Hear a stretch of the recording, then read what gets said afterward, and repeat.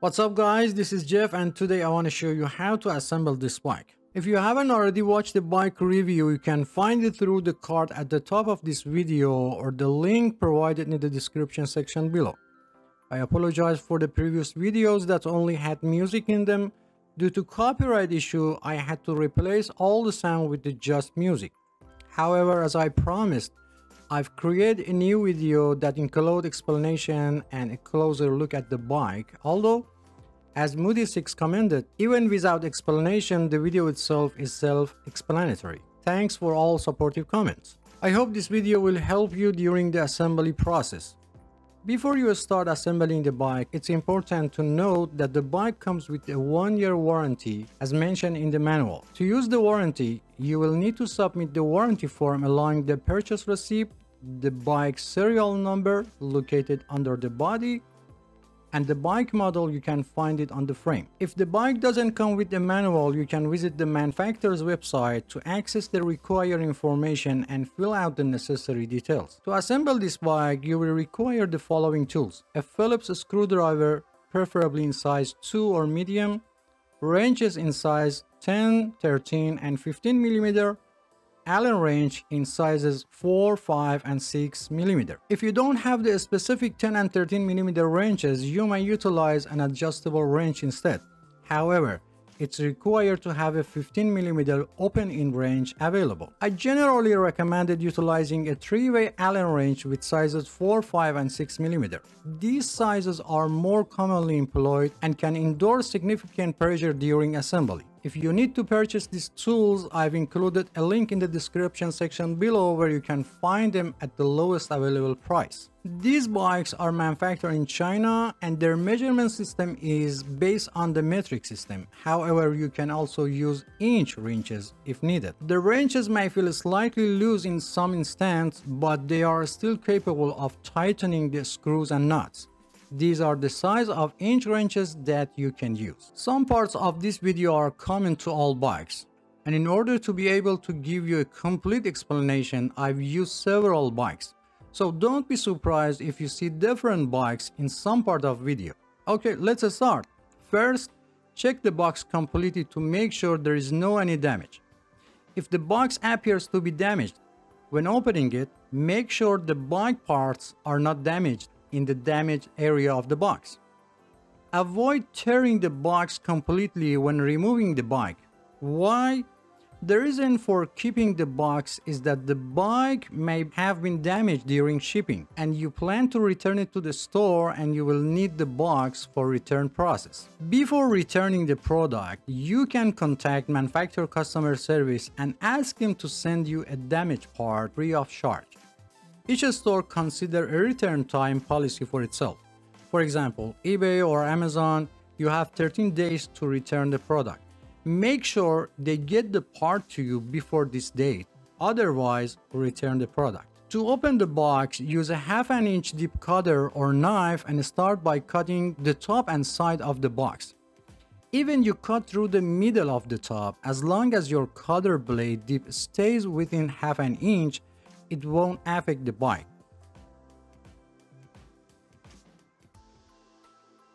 After opening the box, visually inspect the internal components including the wheels, front fork, rear derailleur, and handlebar to make sure they are free of any damage.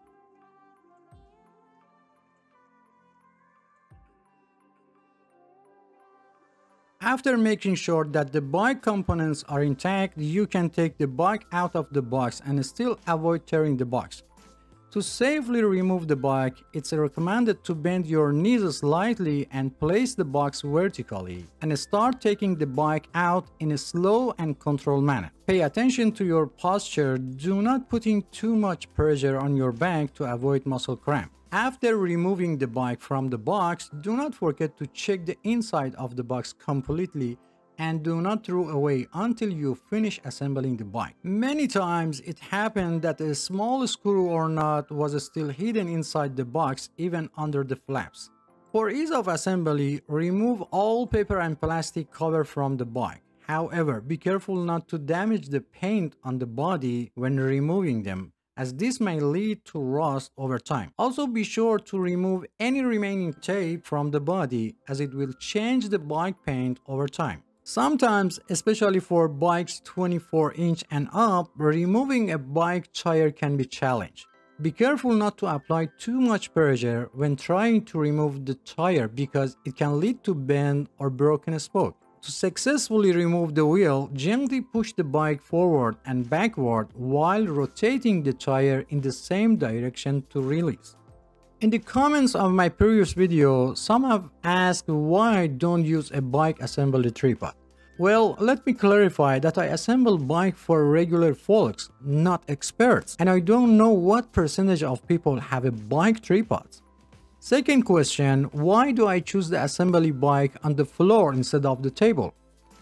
You know, while a smaller bike like 12 or 16-inch may be manageable on the table, but when it comes to the larger bike like a 24-inch and up, it's a whole different story. Attempting to assemble such a bike on the table would be like trying to fit an elephant into the matchbox.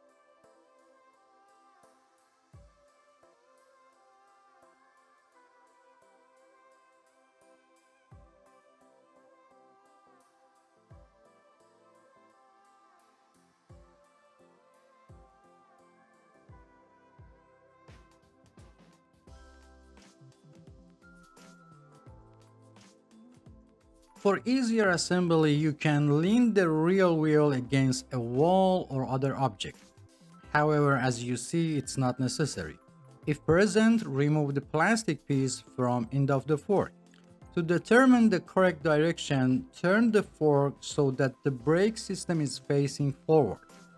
Also, the brake cables should be placed in front or outside of the fork instead of inside or behind the fork. Remove the brake knob or brake noodle, or for caliper brakes or V-brakes, slightly loosen the brake wire anchor nut. Remove the head nut and wheel retainer from both sides of the axle.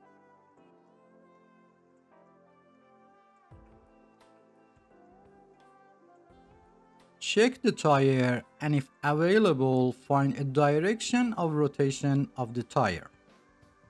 Lift the bike frame and place the wheel axle in the fork, and then open the kickstand. You will notice that the bike is stable, although it's best to always keep one hand on the bike just to be sure. If the fork was bent and you couldn't put the tire in the fork, I made a video and I've put the link in the description section below how to fix it. There is a hole at the end of the fork. Insert the wheel retainer into the hole and tighten the head nut by hand. In only a few limit models, only washers are used for the wheel retainers. Repeat the same process on the other side. Now align the wheel in the center of the fork and slightly tighten the head nut on the one side. Tighten the nut slightly on the other side, and finally tighten the head nut on each side completely. And don't forget to check the alignment of the wheel during the process. Remove the plastic cover from the end of the steam rod. If it's difficult to remove, unscrew the steam bolt and remove the plastic. Determine the correct direction of handlebar installation and make sure that the brake cable is not twisted and all cables are facing forward. Place your finger on the steam bolt and insert it into the head tube. If it doesn't fit, loosen the steam bolt a little and try it again. In rare cases, the hole may not align properly and prevent the rod from going in place. If this happens, use an iron file to slightly open the head tube. The height of the handle is adjusted. You can increase the height by half the length of the steam rod. Look for a specific mark or color on the bar to indicate the maximum height. For safety, the mark on the rod must be inside the tube. Align the tire with the handlebar and tighten the screw on the stem to secure the handlebar in place. Check the position of the wires, brake lever, and shifter to make sure they are properly aligned. If necessary, loosen the screw on the top of the stem and adjust the stem in the correct direction and tighten the screw a little.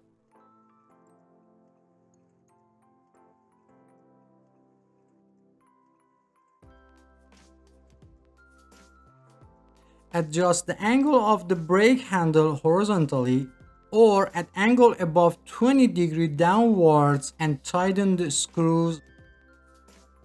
Someone else suggested that I should install the bike seat and handlebar first and then turn the bike upside down to install the front wheel. Dear friends, you have the freedom to choose any assembly method you prefer. There is no limitation. However, with your approach, you would need to readjust the seat and handlebar setting once the bike is returning to its upright position. I would appreciate your comments on this matter as it would be helpful to determine which method is easier overall.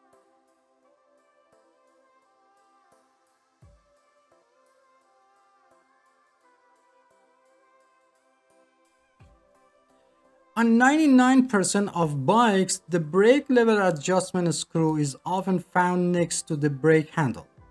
You might wonder about purpose. Sometimes people with a smaller hand, especially children, find it difficult to reach and hold the brake handle properly.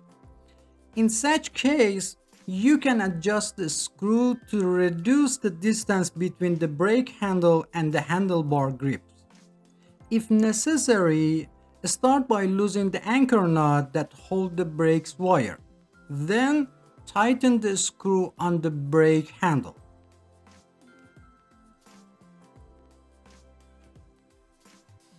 As you do this, you will notice that the brake handle moves closer to the handlebar grip and reducing the distance between them. It's important to note that this adjustment doesn't affect the overall performance of the brake system, and you can always revert it back to its original state if desired. To install the pedals, find the right side of the pedal by checking the letters R or L labeled on the pedals. If there is no label, look for engraved letters on the bottom of the metal part. If the chain has came off the sun wheel or sprocket, reinstall it by placing it on the sprocket with your thumb and turning the pedal once.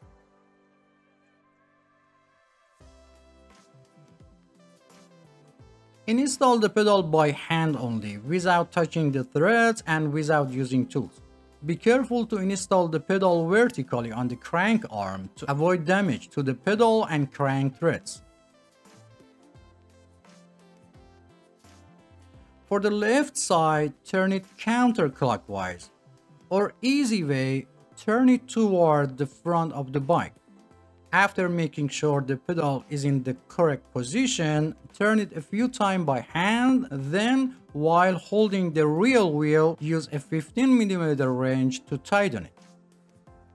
In rare cases when the pedal cannot be installed, first install the pedal on the other side. Sometimes the pedal may be labeled with the letter L, but both pedals are designed for the right side of the bike. If it's not installed on the opposite side, go back and install the pedal from the inside of the crank arm in the opposite direction to the rear of the bike. This is done when the pedal or crank thread is damaged. And reversing the installation direction will help rebuild the thread paths for proper installation. Also, if the pedal installed in this position, then you know you have selected the right pedal.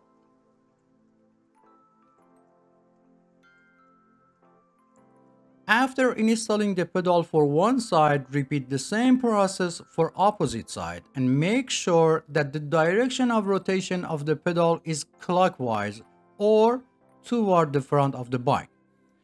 It doesn't matter if it's right or left, always install them toward the front of the bike. If your wrench gets stuck after tightening the pedal, to remove, push the wrench toward the outside of the crank arm and release it at the same time.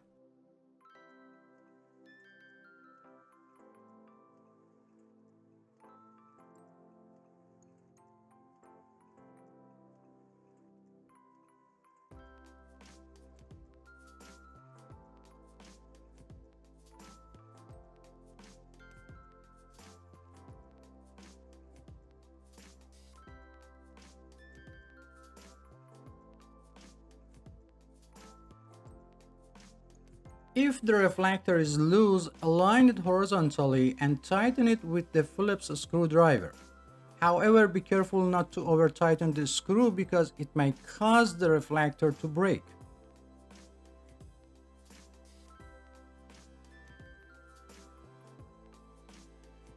Close the adjusting barrel on brake handle completely and make sure that the groove of the adjusting barrel is not aligned with the groove of the brake handle. Check that the brake pads are only in contact with the rim when braking. Press the brake arm and observe the position of the pads and adjust them if necessary. To tighten the brake pads, use your thumbs to hold the pads in place as you're tightening them. This prevents the pad from rotating during tightening.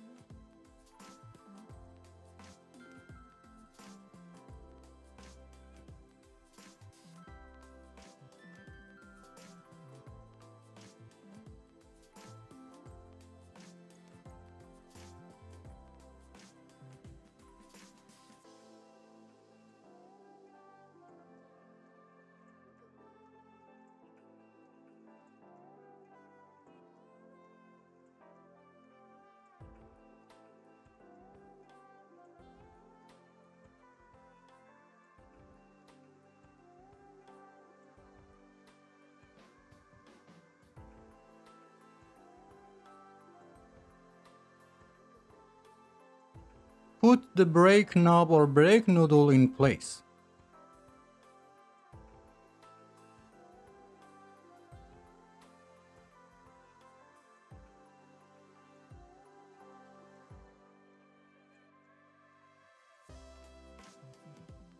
To adjust the tension of the brake cable, press both brake arms with 2 fingers and loosen the anchor nut. Pull the brake cable and then tighten the brake anchor nut.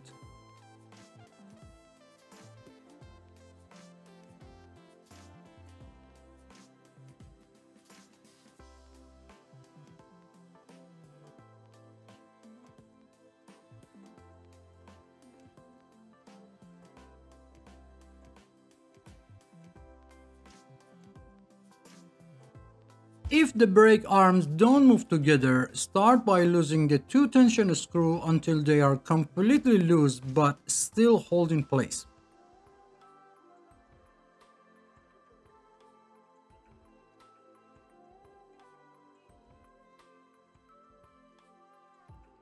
Push back the arm that wasn't moving and tighten the tension screw until a little before the end.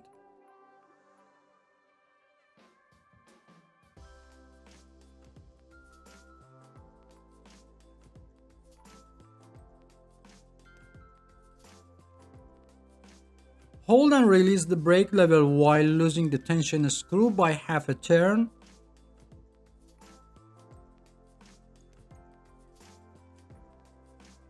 Repeat this process of holding and releasing the brake and loosen the tension screw until both arms move together.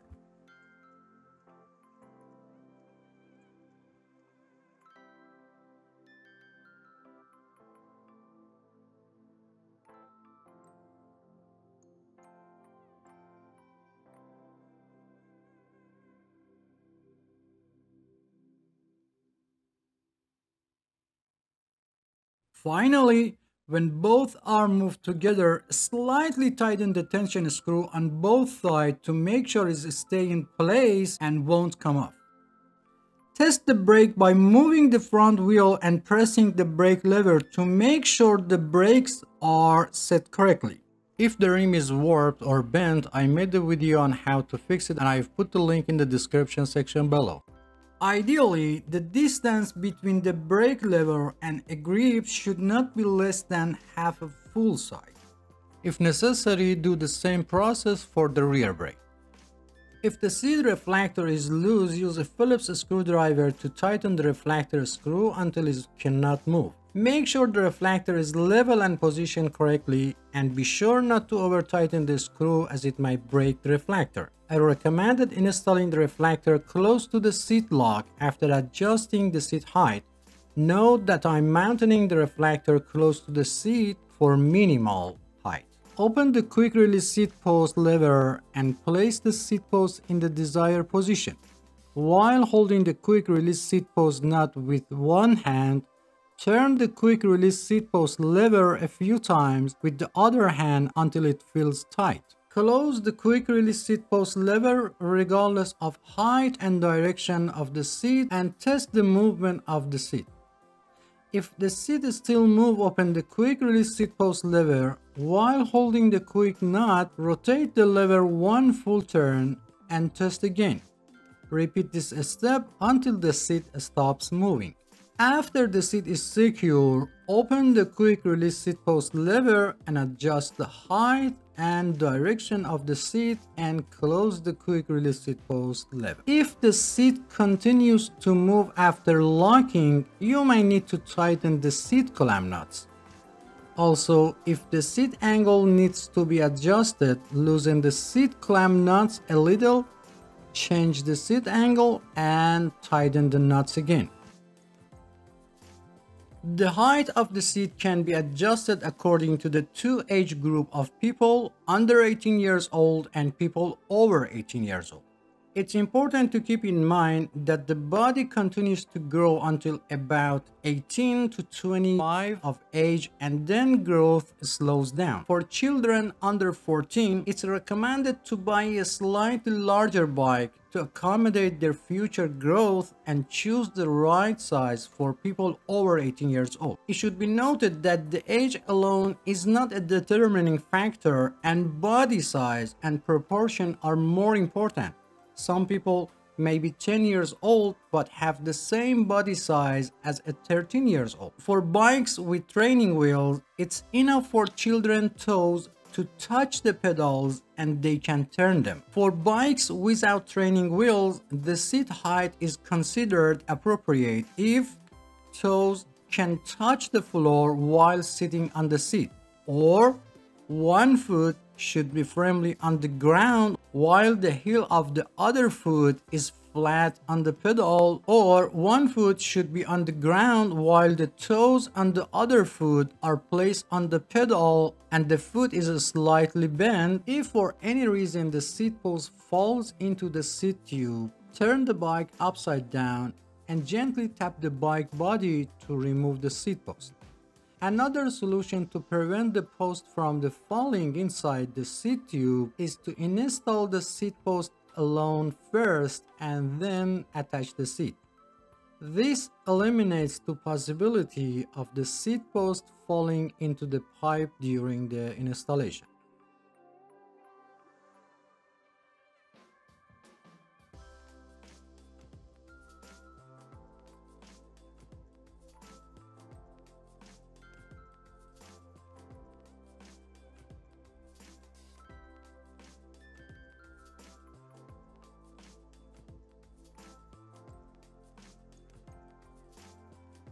At the end, it's necessary to check the work done and make sure that all bolts and nuts are properly tightened. When inflating tires, some people inflate the tire to the amount of air indicated on the tire. However, it's important to note that the value displayed on the tire represents the maximum air pressure that the tire can withstand. For most bikes, the recommended air pressure is between 25 to 35 psi. In another way, after inflating to 20 psi, sit on the bike to check the tire pressure. If the tire is not fully inflated, increase the amount of the air. Remember, the weight of the cyclist determines the amount of the tire inflation. To inflate the tire, first remove the valve cap and then put the air pump head on it. Sometimes this is difficult because by pressing the tube valve, the valve goes inside. If the tire is slightly inflated, first deflate it completely. Press your thumb on the back of the valve and place the air pump head on it. Inflate the tire halfway and make sure the tire is still on the rim. If part of tire pops out, release some air pressure, put the pops out area back inside the rim and reinflate it again.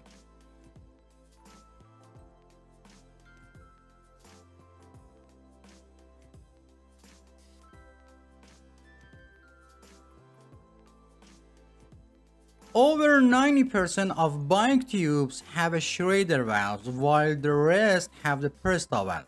For Presta valve, you either need an air pump that supports this type of valve, or you need a converter to conversion Presta valve to Schrader valves. To inflate the Presta model, first tighten the nut holding the valve on the rim, then remove the valve cap and open the nut above the valve all the way.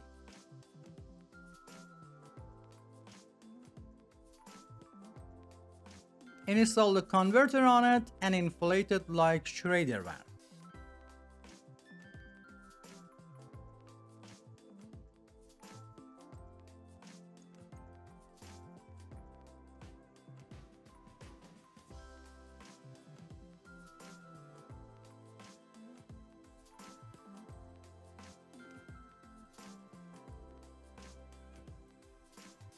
After inflating, first remove the air pump head, then remove the converter and close the nut above the valve again.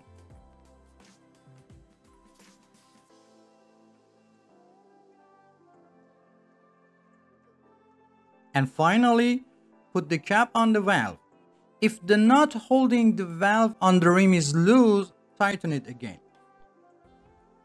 And finally, it's very important to teach children how to use brakes before riding a bike.